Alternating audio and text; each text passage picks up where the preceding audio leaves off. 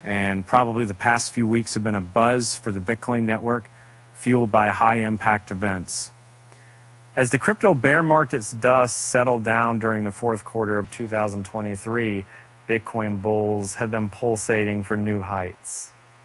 However, now that the United States Securities and Exchange Commission has approved trading of several spot Bitcoin ETFs, a prior frenzy has drastically reduced as short-term holders and miners accelerate profit-taking. As a result, the Bitcoin price outlook has shifted to bearish sentiments as more analysts predict an inevitable reversal.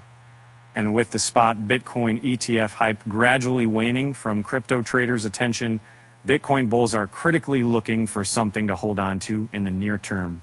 Furthermore, the upcoming halving event is about 3 months away from happening. Luckily, Bitcoin bulls can focus on the fact that a weekly golden cross between the 50 and 200 moving averages has happened for the first time in its history amid the spot ETF hype. Notably, the dreaded weekly death cross has traumatized the Bitcoin bull since the beginning of last year, but has since been invalidated. As a result, Bitcoin price is much more likely to continue in a bullish outlook in the near term, with inevitable corrections that will present buying opportunities. And it is safe to say that there is always a bull market somewhere in the crypto industry.